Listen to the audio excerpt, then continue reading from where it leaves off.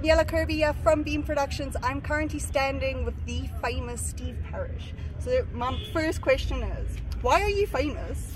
Well, yeah, that's a very, very good question. I've never been asked it before. I guess it's because I've been a bit of a fool over my life. I've got into all sorts of trouble and problems and pranks that I've been doing and everything else. And it was Barry Sheen, who was my teammate in 77 through to 79. He said, if Steve Parish spent as much time preparing his bikes as he did the pranks and the jokes that he did, he'd be world champion about 5 times. Okay.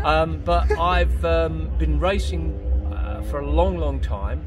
I'm now celebrating 48 years without having a proper job, which I think is pretty good at going, actually. Cunningly, I've stayed out of having a proper job.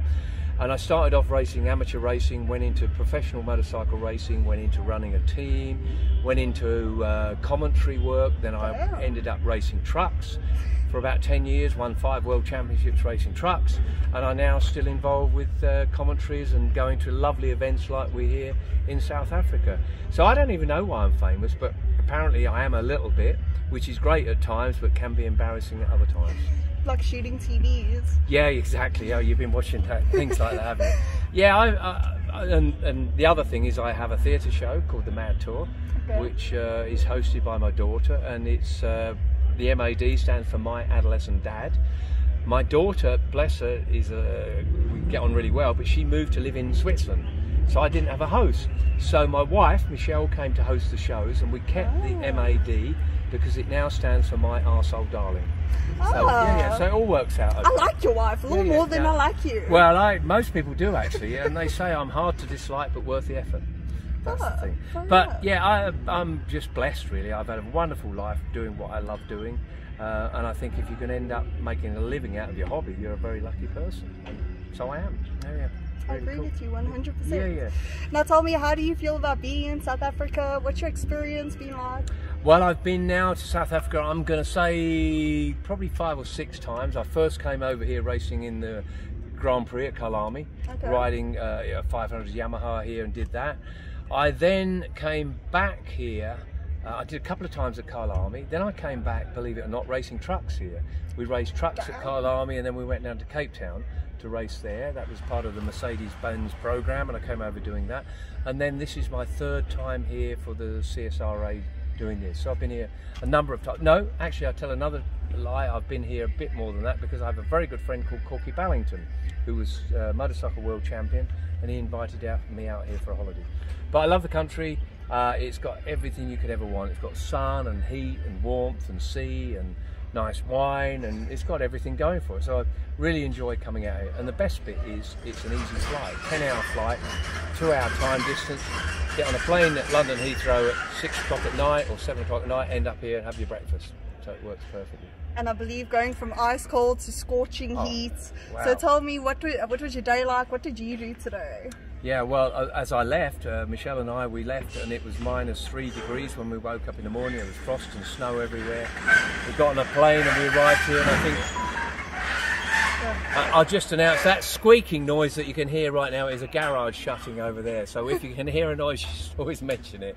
But excuse me, could you stop doing that anymore? Right, we're back on it. And we landed here in Johannesburg, and I think it's 28. Oh, hang on. We've got every garage door being closed here right now, so this noise could be very, very loud. I don't know if we want to cut or do we carry on. They know what's going on, don't they? Yeah, well, they know we're at Phakisa. Yeah, we're at Phakisa now. We've had a fantastic day here. The sun's shone. I've seen some fabulous racing.